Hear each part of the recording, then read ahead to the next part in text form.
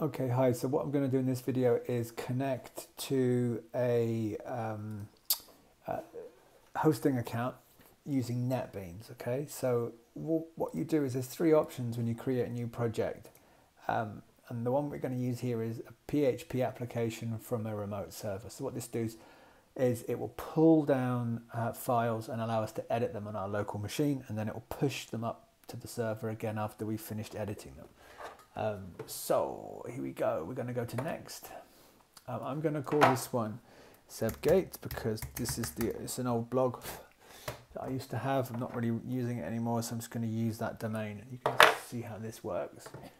So I'm going to use PHP 7 because that's what I was using on the server. I'm going to go to next, leave it as UTF-8 there. So it's cPanel.com, and then I've got a profile here, but I'm going to create a new one, I think. Or I can just edit this. I can just edit it. Let's just call it cPanel. And you can have a multitude of different FTP details here. So when you open up different projects, you could be FTPing files to different servers. But in this case, we're just going to use this one, right? So how do you find your IP address? So what you do is you would go into your cPanel. Oops, wrong one. cPanel's behind here. That's it. You would go into server information, and then here you'll find your shared IP address if you're using cPanel. So you can grab that, and then you can go back to Netbeans, which is here. Put it in there. Happy days. The username will be the username on your cPanel.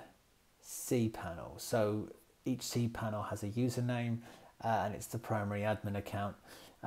Sometimes it looks very much like your domain name. Sometimes it can be a kind of hashed kind of mix of different characters, letters and numbers. So I've put a password in here, but I'm not going to display what that is on the video.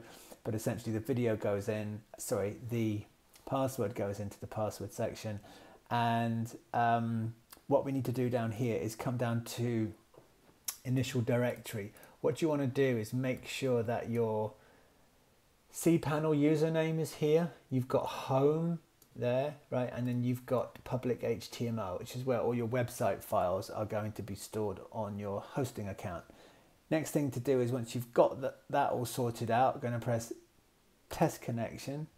It says connection succeeded, we're okay. Press OK. Now here's the next thing to do, upload directory. Now by default it puts, like Netbeans puts your cPanel username in there. You want to delete that because it won't allow it, okay?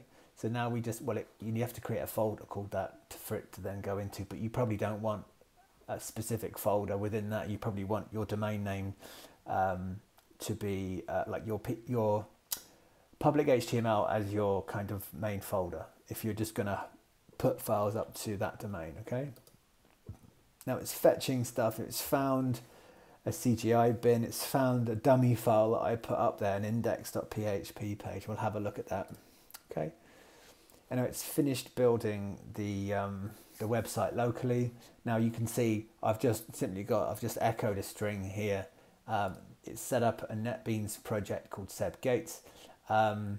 If I change this hello world on Saturday, actually what we'll do is we'll look at the website first. We'll see back here is hello world on Friday. You just put in your domain name up there. In fact, I'll do that here.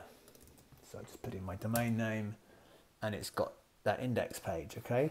So let's go back to Netbeans and I'm gonna say hello Saturday. I'm gonna press save. Now it pushes the file up. You see the logs there. I'm gonna come back down to here to refresh the page. It's Saturday. So really it's that simple. You can create a multitude of different files. So if I was to create a new file here and call this something like about, and I do finish. Now the great thing with Netbeans, of course, you can just drag and drop files and it creates links for you. So let's just link that there and then call it like about us. I'm gonna press save. It'll push that new file up. Yeah, down. So refresh this.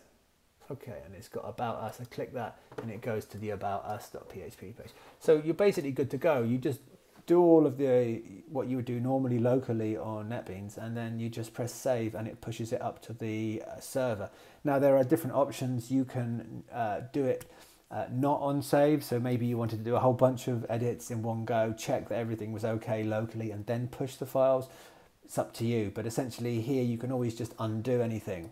And if I just save that now, go back, you'll see About is there. So it's pretty much like working locally, but it just pushes the files up as you go. That's it.